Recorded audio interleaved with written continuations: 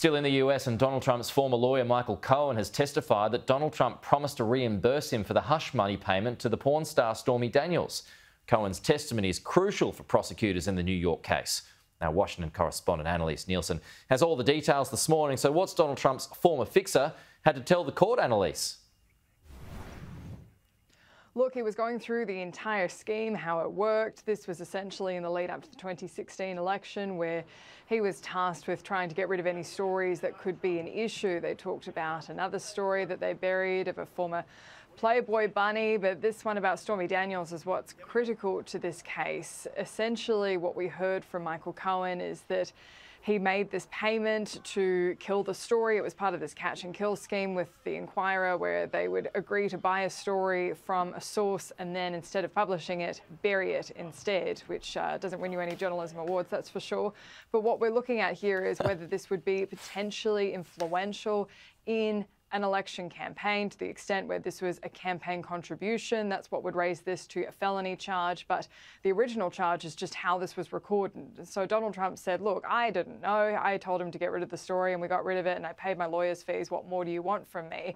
Michael Cohen said that every detail was run past Donald Trump and he signed off on this. The other issue here, though, is Michael Cohen's not going to be the best witness when it comes to people trusting exactly what he says, in particular those jury members. He's been in jail already. He's had issues with appearing to have a vendetta against Donald Trump after being so devoted to him.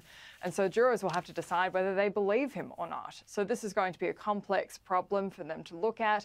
Donald Trump, on the way out, though, was talking about the political implications of all this. We've seen he's had a boost in the polls, but quite interestingly, he had a group of lawmakers join him in court today, including Senator J.D. Vance, who's being touted as a potential VP pick. They chose to show up. They view this as a scam. I think it's a terrible thing that's happening to democracy in this country, and we have a lot of them that want to come and say, just stay back and pass lots of laws to stop things like this. J.D. Vance, what's going on in that courtroom is a threat to democracy, and we cannot have a country where we get to prosecute your political opponent instead of persuading voters. And Pete, he was also referencing earlier in the day these polls from the New York Times around these critical swing states. These are the states that in the Electoral College system decide who will become the next president of the United States.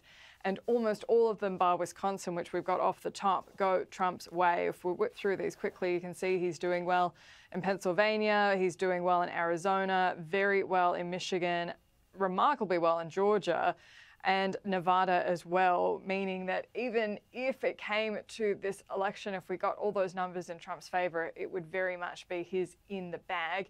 He wouldn't even need Wisconsin by the Electoral College math there. So this is going to be very concerning for the Biden administration, this polling showing that it's young voters in particular who aren't happy with him, saying that the economy is doing well.